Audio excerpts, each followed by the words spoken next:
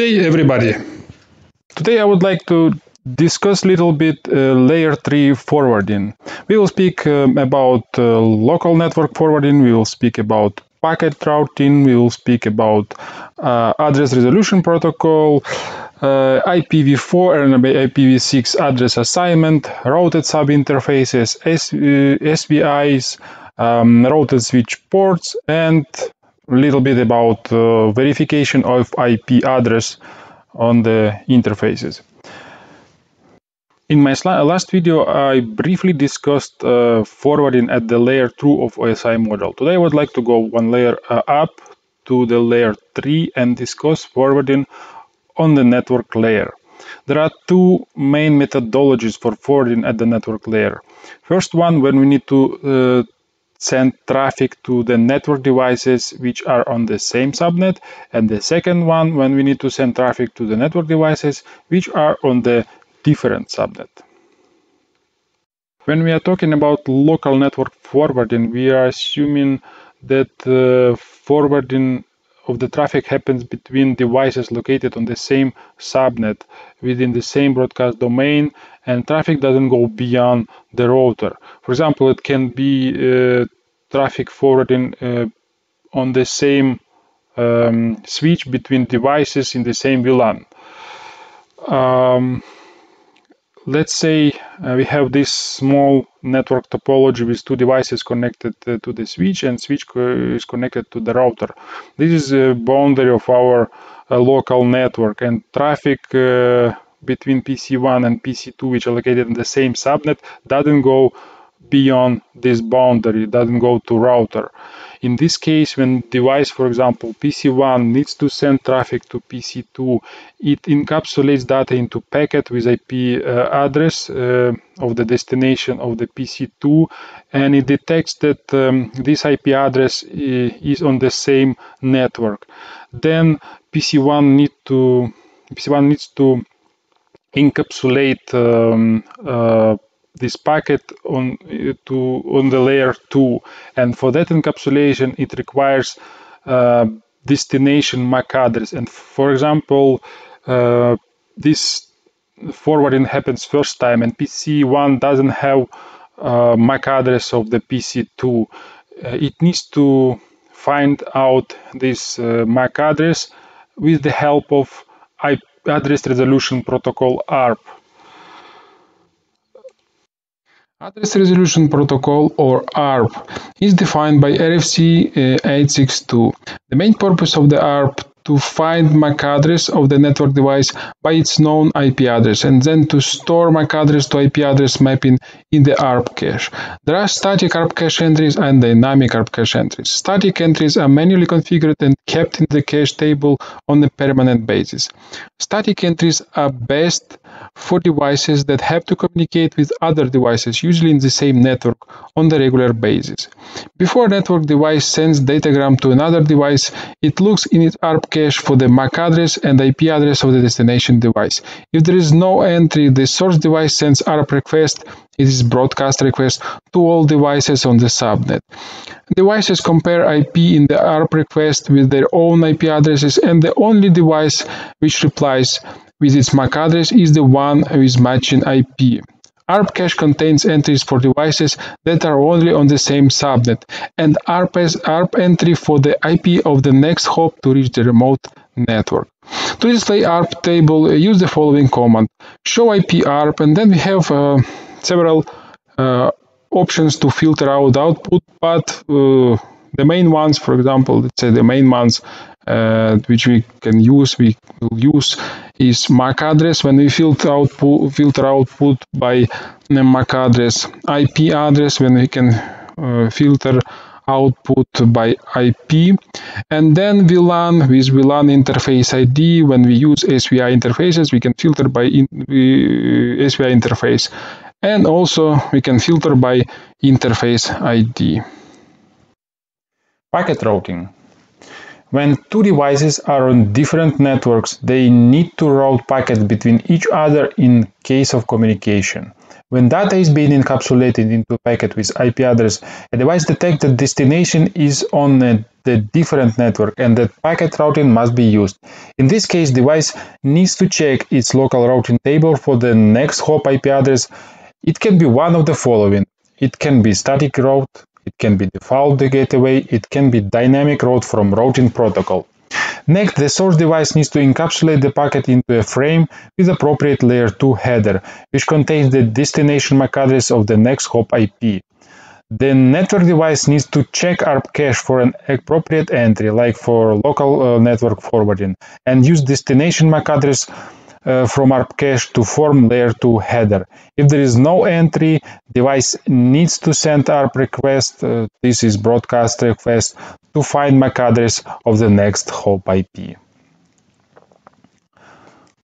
Let's review this simple example. For example, we have PC1 and PC2, which are different subnets, and PC1 needs to send some traffic to PC2.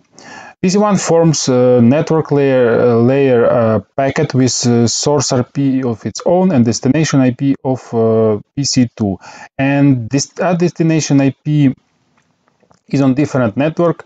PC1 needs to encapsulate this packet into the frame with destination MAC address of its default gateway, because devices are on different subnets.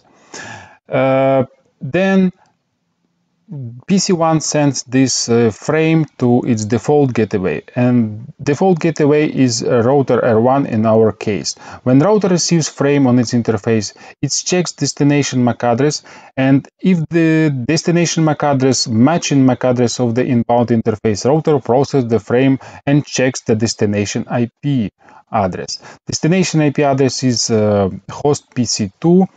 Then router looks into network table for network entry and outbound interface for the destination device. Then router uses ARP cache. If there is no entry in ARP cache, router uses ARP request to find the MAC address of the destination device, or the MAC address of the next hop address in case if there is a next router on this route. For example, we have one more router.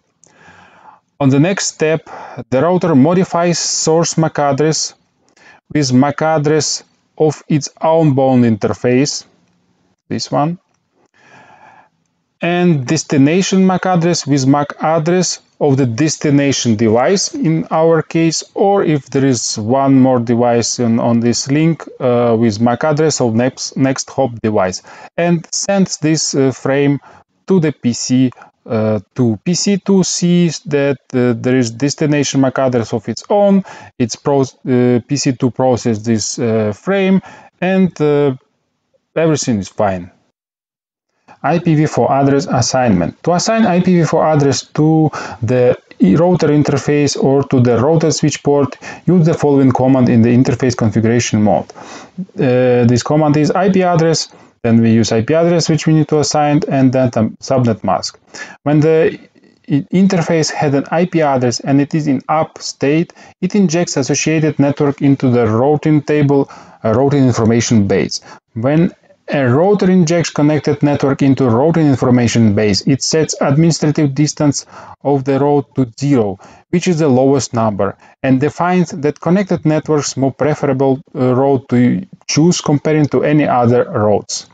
It is possible to attach several IP addresses to the same interface by assigning the secondary IPv4 address with the following command: IP address which we want to use, subnet mask, and then we need to use this word secondary.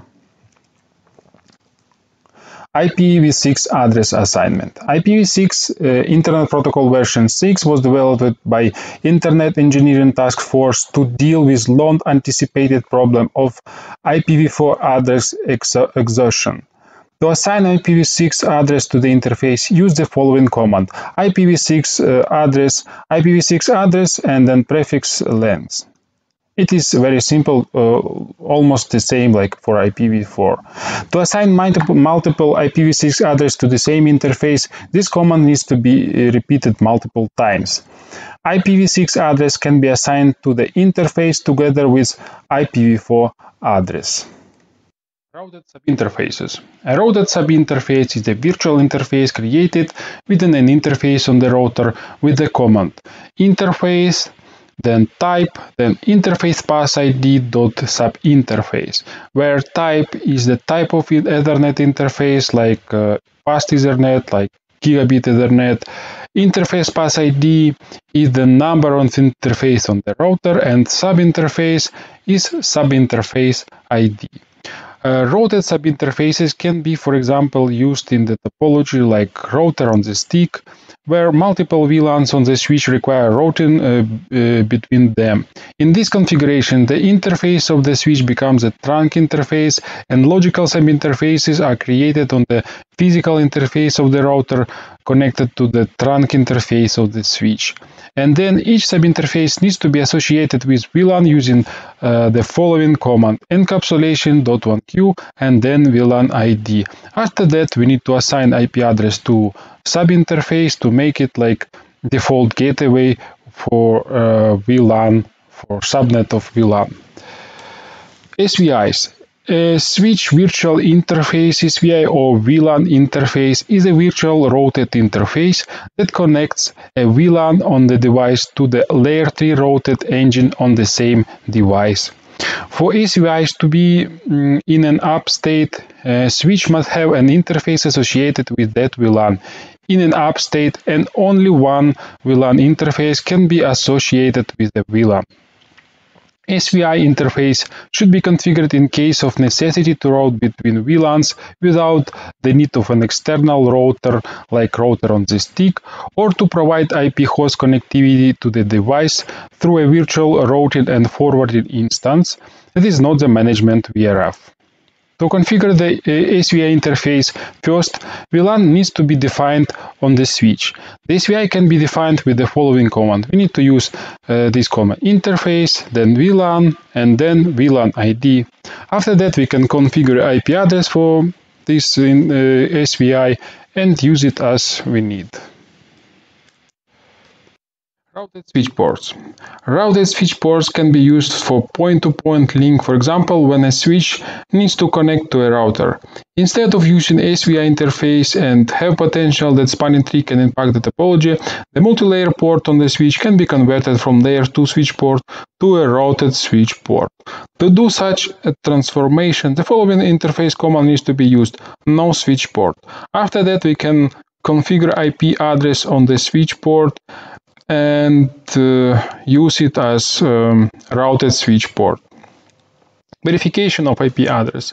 To view IP address configured on the interface, the following command can be used: show IP interface. Then we have several options to filter out the output. For example, brief, or interface ID, or VLAN interface ID. The similar command is used to display information about IPv6 addresses, but we have just small difference. We use IPv6 in this command. And I would like to thank you for watching my video. Please subscribe to my channel. Next video I'm gonna make some lab where I'm going to use all commands that I've discussed during this video presentation. Again, thank you very much. I hope to see you soon. Ciao, ciao.